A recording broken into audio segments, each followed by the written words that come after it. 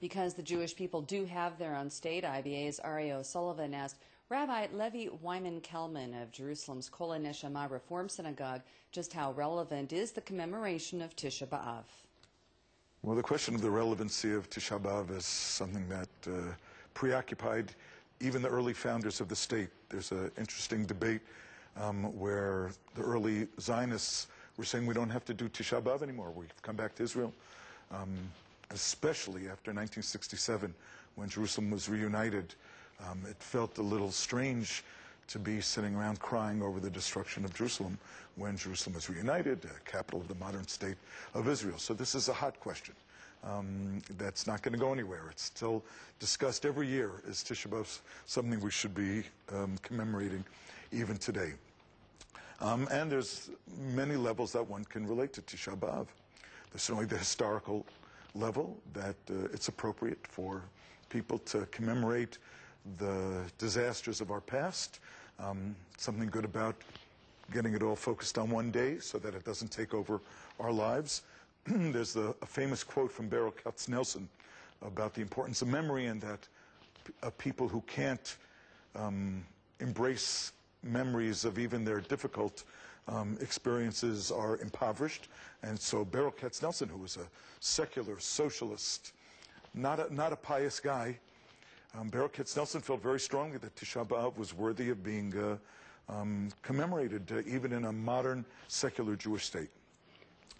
So the historical cultural level is certainly a compelling one, that it's good to have a day where we focus on our history and on our tragic history. Of course, the danger is that one can get obsessed with the tragedies and it can just turn into a Jewish identity that's limited to everyone's out to get us and totally missing all the positive sides of being Jewish. As a Reform rabbi, what's the lessons that you take from Tisha B'av?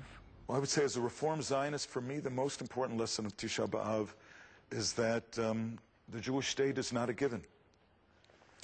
That there were two very dramatic times in our history when we had a Jewish state and we lost it, according to Jewish tradition, because of our behavior.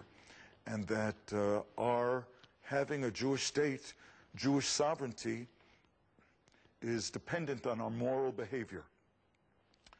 And on that level, Tisha B'av, I think, is incredibly relevant today. That it demands that we do a cheshbon nefesh, that we look inward as a people. As opposed to Yom Kippur, where it's more individual, Tisha B'av is a day for national reckoning. And when we ask ourselves, are we living in a society that is a moral society, a just society? And we have to know that if we're not, there is a chance that we will lose our right to Jewish sovereignty. That's the message of Tisha B'av. It seems to be that Tisha B'av, this day of collective mourning or introspection, is a hard sell for modern Israelis. I think Tisha B'av is a very hard sell for modern Israelis. I think, first of all, most modern Israelis don't want to focus on the negative parts of our history, and they see in being citizens of the modern Jewish state as an opportunity to live a good life and to sit on the floor and cry about a temple that only existed 2,000 years ago isn't high on their list of priorities.